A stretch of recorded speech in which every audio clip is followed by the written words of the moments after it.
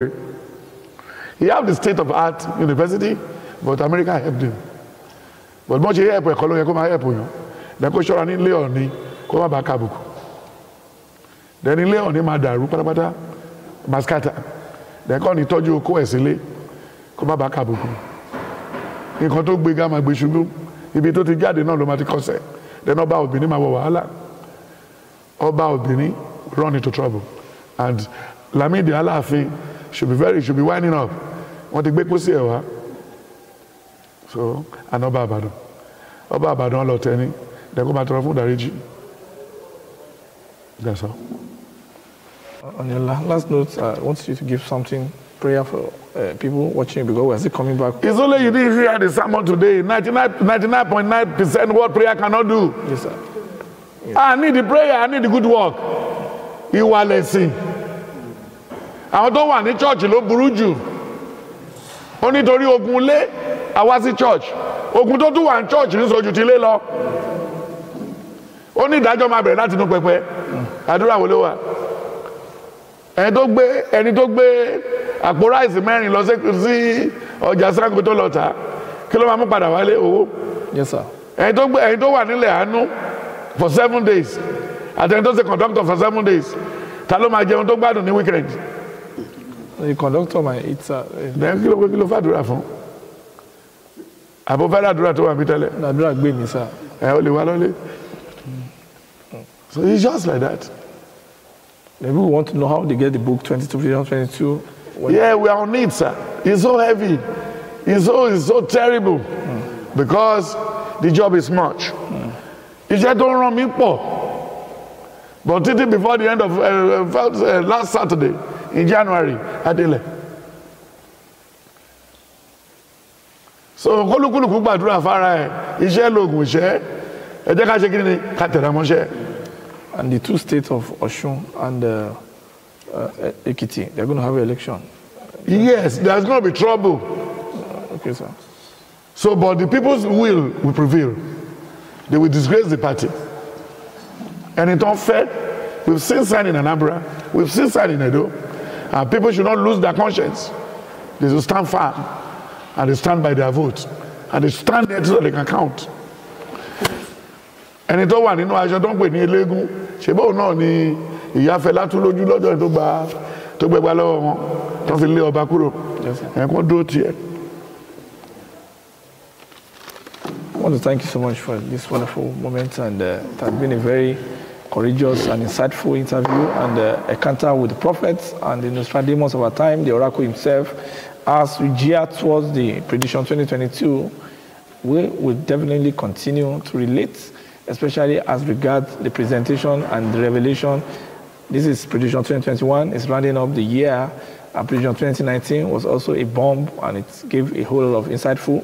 Prediction 2022 promised to be a very wonderful book. Till the next time that we meet the prophet in his elements, we want to say, keep sharing the truth. Happy New Year in advance. Goodbye.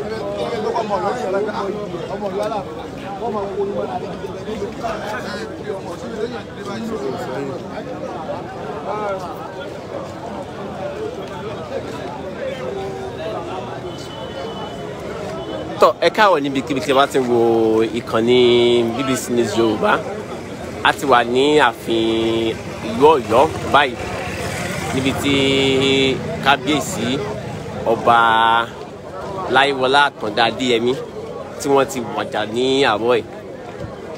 Babaláwi gbọ́ pé wọ́n ṣe àìsàn ráńpẹ́ ní bí ọ̀sẹ̀ mélòó sẹ́yìn tí ó sì di alẹ́ àná tí bàbá darapọ̀ mọ́ àwọn bàbá wọn.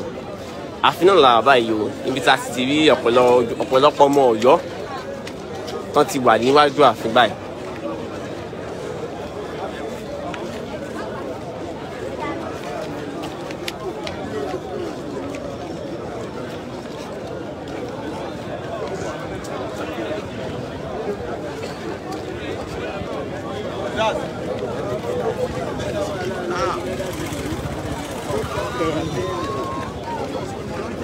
tó ìkànnì BBC News Yorùbá ẹ wà báyìí iwájú géètì àbáwọlé lọ sí ààfin Aláàfin tìlú Ọ̀yọ́ la wà báyìí.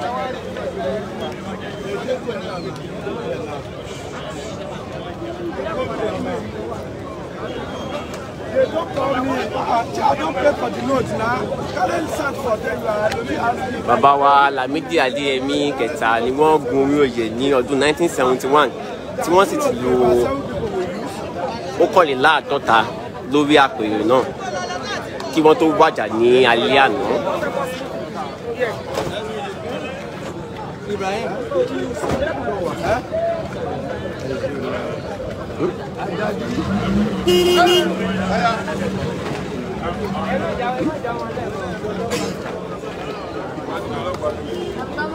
Ele foi interview, sir. Oh, right, sir. Joseph.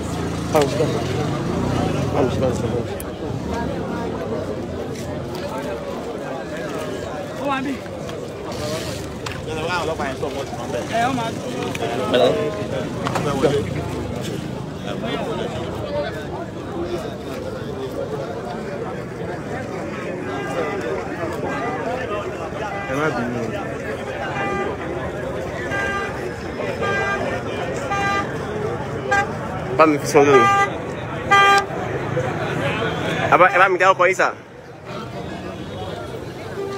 Ǹjẹ́ kí n bá a sọ nípa ìṣẹ̀lẹ̀ yìí? Wẹ́ ẹ̀ pé bó ṣe wọlé ló máa ń ṣe nǹkan ẹ̀. Bàbá gbégbèsè ayé tó dáa, wọ́n dẹ̀ pẹ́ láyé. Tọ́síkọ́ ló máa lẹ̀ ti tó, kò sí nǹkan tẹ́yìn kankan lè ṣe lórí ẹ̀. So nǹkan tí mo lè sọ lórí ẹ̀ nìyẹn, àsìkò ti tó, bàbá náà gbìyànjú nǹkan lè ṣe. Ǹjẹ́ báwo lẹ ṣe rò pé tí a bá ṣe wọ̀dà yìí bó ṣe máa ṣe sáwọn ọmọ ọ̀gbẹ́yọ̀ lẹ́yìn lásìkò ní òkú? Wẹ́ ọ̀pọ̀lọpọ̀ wa la mọ Aláàfin kankan tẹ́lẹ̀ gan.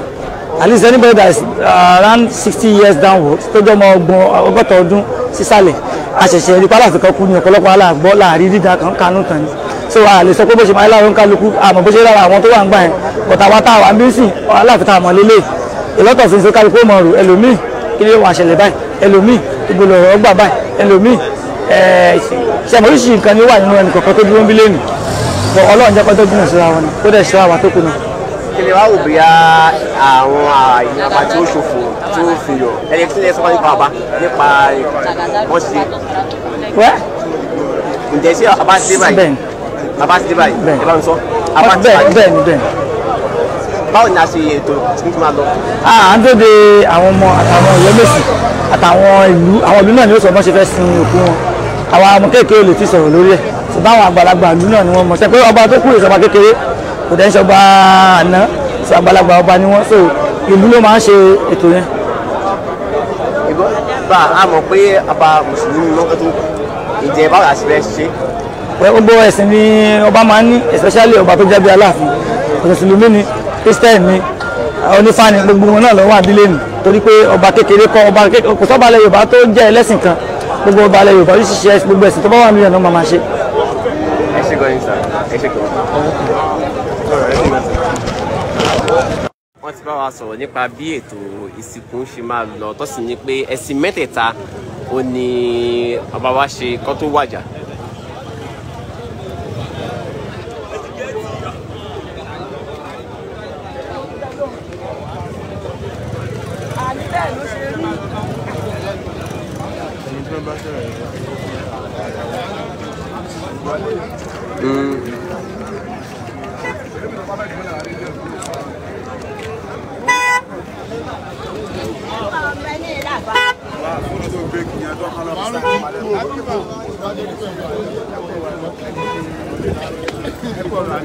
Ẹ̀yin olóṣèlú ẹ̀yin tẹ́ fẹ́ ṣe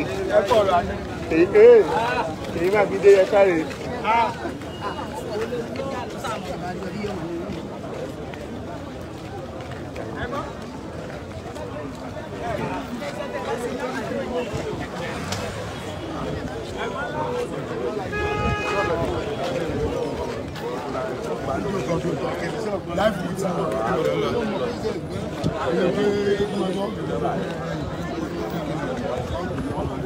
fún àǹfààní àwọn tó ń ṣẹ̀ darapọ̀ mọ́ wa ìkànnì ABC News Yorùbá lẹ́wà báyìí níbi tí a ti wà nínú ààfin ti Aláàfin tìlú Ọ̀yọ́ ọba Adéyẹmí tí wọ́n wàjà.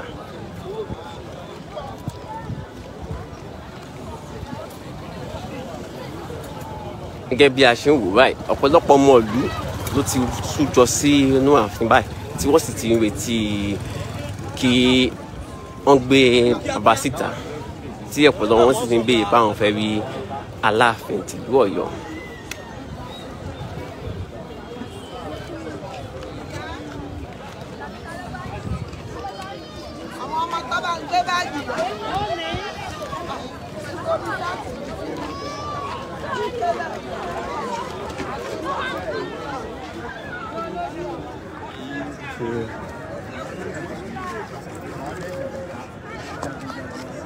Wá bá mi fún bàbá.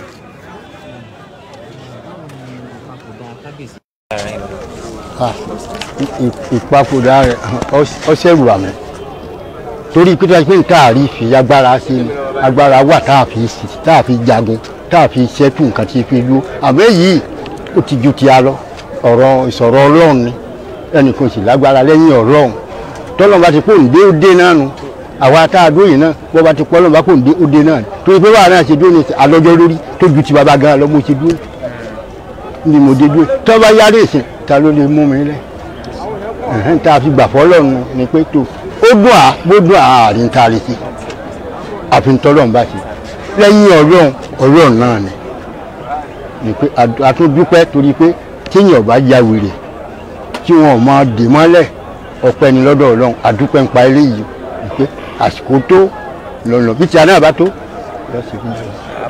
Báwo ni ẹ ṣe rò pé ó máa rí kí ni ipa tí ìpapòdà wọn máa ní orílẹ̀-èdè Nàìjíríà lápapọ̀ àti nípínlẹ̀ Ọ̀yọ́? Ipò táwọn kò dìmú tẹ́lẹ̀tẹ́lẹ̀ a mọ̀ pé yóò fì ó di padà tó dójú bẹ́ẹ̀ lọ àmọ́ a mọ̀ pé yóò kọ̀ fì náà kò sí tí ó kọ́ lólelelele tí ò ní dẹ̀ àwa gbà pé bí nǹkan lè yọ ọ́ dẹ̀ ni a ti gbà fọ́lọ́run pé àsìkò ti bàbá ló tóun torí pé òun náà gbìyànjú ń bọ̀ fi wà ń bè ṣe takàn. Bàbá wa jẹ́ kí ni ẹ lè sọ nípa àwọn ohun mèremère tó ń gbèsè nípìnlẹ̀ Ọ̀yọ́ àti nínú Ọ̀yọ́ gangan. wọ́n try infras pé àwọn náà wọ́n jẹ́ ọ̀mọ̀wé wọ́n sì jẹ́ èèyàn takuntakun nínú ìlú tó jẹ́ pé inú olórí gbogbo ọba òun kò tí ì sẹ́ni tó tó òun ni ọba Yorùbá títí tẹ́ dé London tí wọ́n gbàgbọ́ ni pé ó try ó gbìyànjú tó gẹ́gẹ́ bí ẹ̀yin òun gbàgbọ́ wọn á ní ó ṣe ìwọ̀n tí ó lè ṣe bàbá náà ṣe ìwọ̀n tó lè ṣe ni àwa tá a dóye lẹ́kùn tá a bá lè ṣe náà láàṣì bó ṣe rí ni. Ẹ káàárọ̀ bàbá wa ká tó lọ sàn ok ẹ yà sàn. Ẹ pẹ̀lẹ́. Sáyẹ́bá ẹ sọ fún wa báwo ni a ti fẹ́ ṣe orúkọ yìí sálẹ̀ kan. Orúkọ mi ni Adékúnlé Wákìlì ààrẹ àgọ́ tìlú Jàbátá tAláàfin tìlú Ọ̀yọ́. Tọ́ àbàwà kí lè ní sọ pa Aláàfin tìlú Ọ̀yọ́. Ikú bàbá ó dé bá wa lójijì ó dẹ̀ jẹ́ ìbànújẹ́ fún gbogbo ìlú àti gbogbo ilẹ̀ Yorùbá lápapọ̀. Bàbá wa Aláàfin bàbá rere bàbá onínúure bàbá oníwà tútù àbíwà pẹ̀lẹ́ bàbá tó fẹ́ràn gbogbo ọmọ ilẹ̀ Yorùbá bàbá Aláàfin bàbá tó ṣe gbójúlé bàbá tó ṣe fọkàn tán bàbá tó gbójú tó gbáyà ṣùgbọ́n Ọlọ́run fẹ́ àwa fẹ́ wọn ṣùgbọ́n Ọlọ́run fẹ́ wọn jù wá lọ àsìkò tó fún bàbá torí pé gbogbo ọmọ ilẹ̀ Yorùbá látòkè délẹ̀ ìlà ń dárò lẹ́yìn bàbá wa Abdulhamid Dr. Aláàfin ikú àbáyèyé ó tó bí ọ̀sẹ̀ méjì sìn ọ̀kan ní ọmọ ìlú tó fẹ́ dípò òṣèlú mú à ń pè ní Sauti ó pe Alhaji Ajani Muideen Bello Shehu ó pè wá sí ìlú Ọ̀yọ́ fún kó ṣe àdúrà Ramadan fún gbogbo wa gbogbo ọmọ ìlú wọn pè ṣùgbọ́n sì jọni lójú pé tí àsìkò bá ń tó ara mọ́ ọ̀rùn fún àgbàlagbà bàbá wa Muideen Ajani Bello wọ́n náà pàdé bàbá wa Aláàfin níbi oṣù kan sẹ́yìn níbi tí a gbé pàdé pé àwọn wà ń kí àbá pé Aláàfin ikú àbáyèyé ọmọ ikú tí kò lè pa ọmọ àrùn tí àrùn ò lè ṣe wọ́n ní bàbá wa ikú àbáyèyé Abdulhamid Àtàndá ọmọ Àbídúnkẹ́ kábíyèsí bàbá ń sọ fún Alhaji Muideen Bello pé ọmọ aráyé láìkì ẹ̀tàn kò sẹ́ni tí kò lè pa o tí kú bá dé ikú ọ̀pá òun tí àsìkò Ọlọ́run bá tó òun gbà pé òun kù tí a mọ̀ pé àsárá oró fún bàbá ó jẹ́ ẹ̀dùn ọkàn fún gbogbo àwọn olóyè àti ọmọ ìlú Ọ̀yọ́ àti gbogbo ilẹ̀ Yorùbá lápapọ̀ kọ́lọ́n kó mọ́ bẹ̀yìn bàbá jẹ́ kọ́lọ́n kó foríjì bàbá wa ikú bàbá yèyé Abdulhamid Àtàndá ọmọ ìbílẹ̀ nkẹ́ kọ́lọ́n ṣe kó sinmi fún bàbá gbogbo gbà tó bá kù tí gbogbo anáwó bá lò láyé ọlọ́jà látùbọ̀tán rẹ o àwa sì ní ìgbàgbọ́ síwájú Ọlọ́run a sì ní ìgbàgbọ́ síwájú èèyàn pé ìlú Ọ̀yọ́ ní bàjẹ́ ẹ̀yin bàbá ó tó dùn fún wa gbogbo ẹni tí gbogbo ìlú bá yàn tí Ọ̀yọ́ méjì ti bá yàn yóò tó dùn fún yóò sì rọ ìlú lọ́rùn ìlú ò sì ní bàjẹ́ lásìkò tẹnìyẹn náà pẹ̀lú ògo Ọlọ́run ìlú òròjú ìlú ọ̀rọ̀ ayé pẹ̀lú ògo Ọlọ́run ṣùgbọ́n àìfẹ́kẹ́ ni wọ́n kẹ́yìn wọn kúrò torí bàbá wa bàbá takuntakun akíkanjú ọ̀mọ̀wé ni bàbá kọ́lọ́ sì kó sinmi fún bàbá.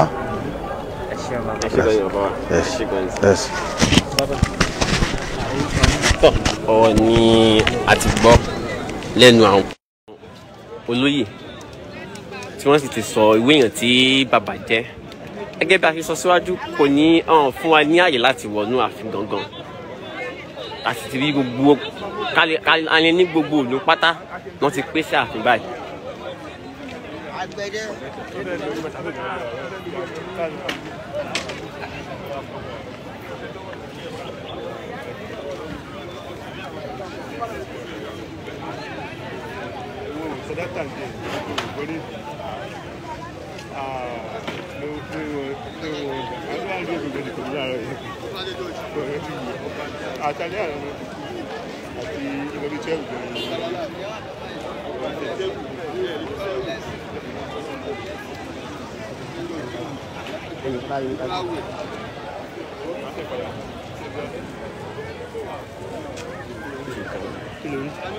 Mo wo chief imam bẹ́ẹ̀. Mo wo chief imam bẹ́ẹ̀. Bí a fa ẹ̀ mo gbà.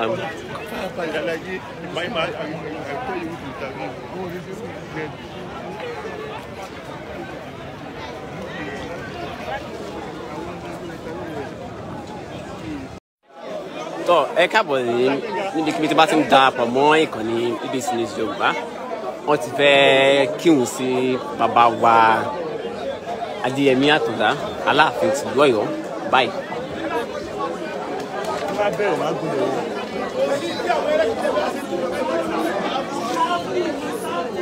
tó iwájú ààfin bàbá wa Adéyẹmí Àtàndá lọ báyìí níbi tí wọ́n sì ṣe ń tò gẹ́gẹ́ bí ẹ̀sìn mùsùlùmí wọ́n ti bẹ̀rẹ̀ sí ń fẹ́ máa tò sáfù láti fi kírun sí bàbá wa tó wàjà lára.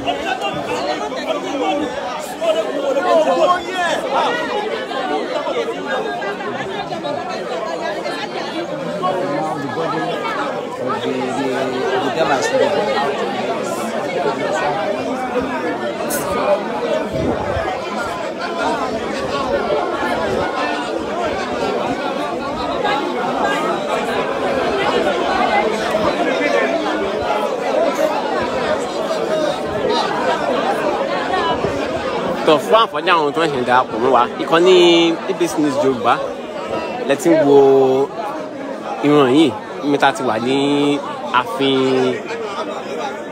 ti ìlú Aláàfin Ọ̀yọ́ ọba Adéyẹmí. Ní báyìí àwọn ẹlẹ́sìn mùsùlùmí wọ́n ti péjọ síta tí wọ́n sì ti bẹ̀rẹ̀ láti máa pé ìrun láti sin bàbá ní ẹ̀sìn ti mùsùlùmí.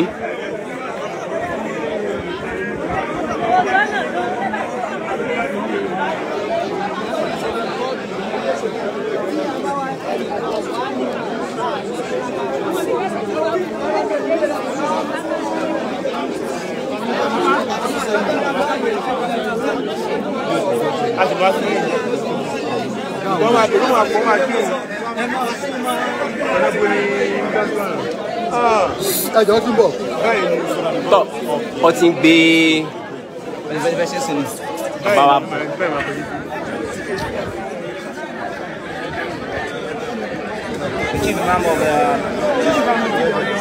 Imam ti lè yọ àwọn náà ṣe ń bọ̀ báyìí àwọn ni wọ́n máa ṣe síwájú.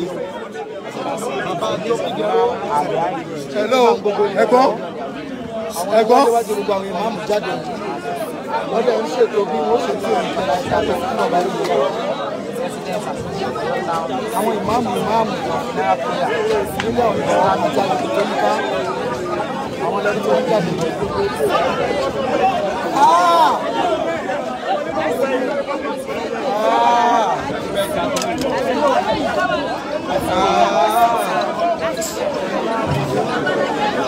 tọ́ wọ́n ti gbé àwọn mọ́tò báyìí.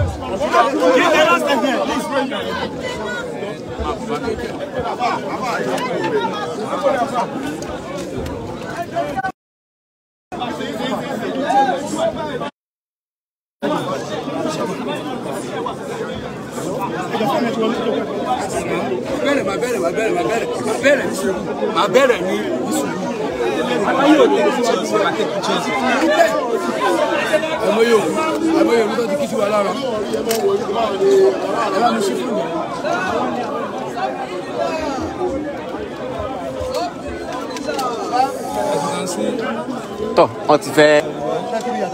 wọ́n ti fẹ́ gbé wọn.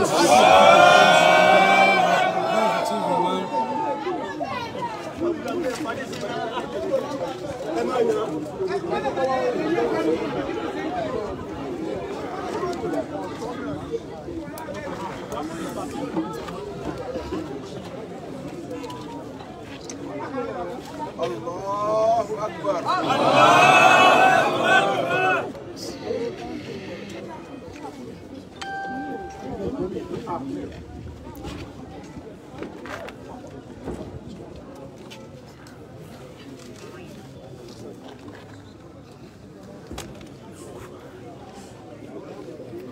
Allahu Akbar.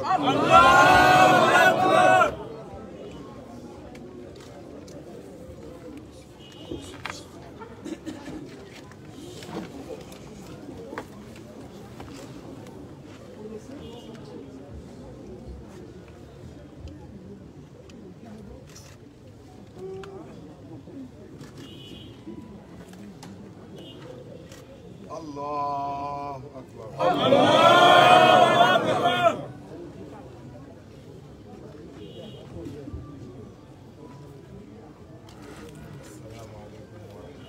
Assalamu alaikum wa rahmatullah. Assalamu alaikum wa rahmatullah. Assalamu alaikum.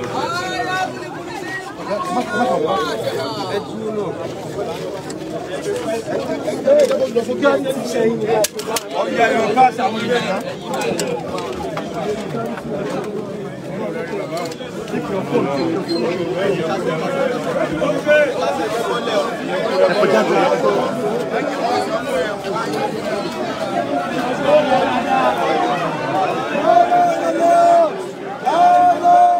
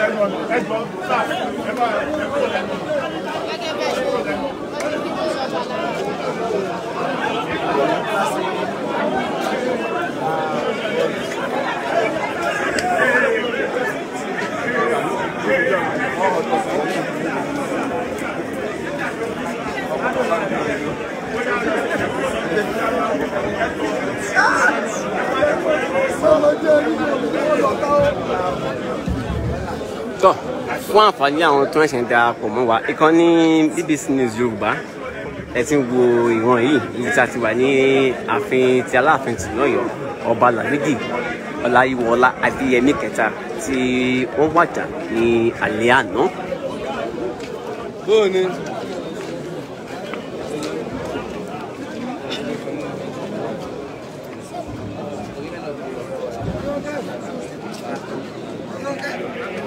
Wọ́n ti kírun sí bàbá ikú bàbá yìí lára báyìí wọ́n ti gbé wọn wọ sínú ọ́ọ̀lù wọn láti lọ ṣe àdúrà ìgbẹ̀yìn fún wọn kí wọ́n tún lọ sí ibi tí wọ́n ti máa fi eérú fi yẹ̀pẹ̀ fún yẹ̀pẹ̀.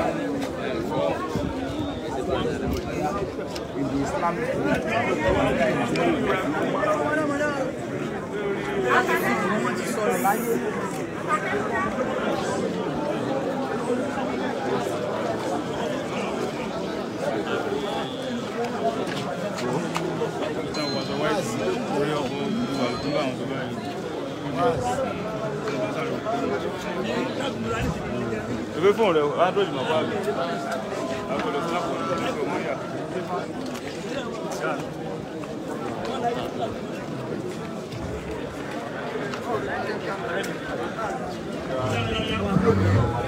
Ẹni tó ní mo sọ ìmọ̀ owó. Bọ́lá mi wó.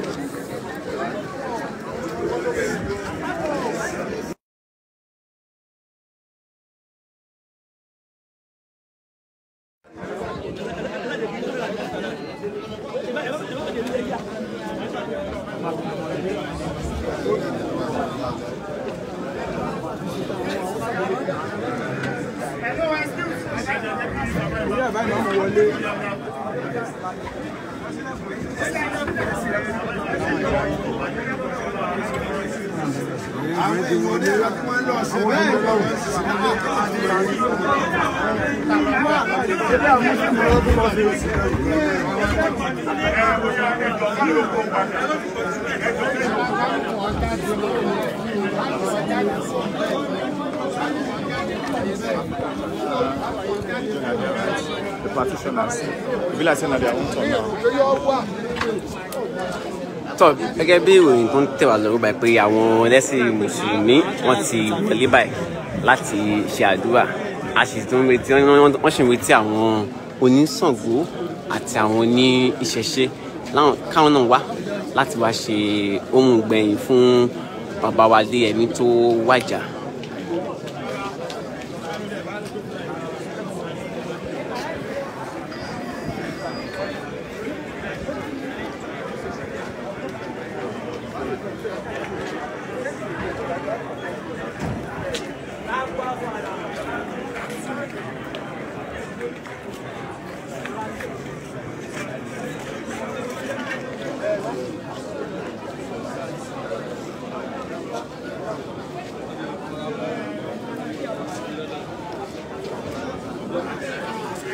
Tó àǹfààní ò sí fún wa láti wọnú ibẹ̀ náà nígbà tí wọ́n sì ti tilẹ̀kùn tó wọ́n gbà kí àwọn oníròyìn wọlé ṣùgbọ́n a mọ̀ pé tó bá ṣe tán a sì máa mọ nǹkan tó ń lọ àti ibi tí wọ́n máa lọ tẹ́ bàbá sí.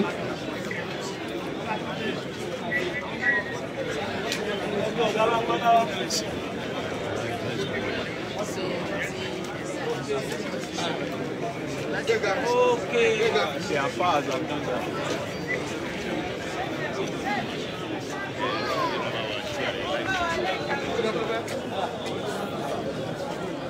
Ìkànnì BBC News Yorùbá la ṣì wà báyìí ṣùgbọ́n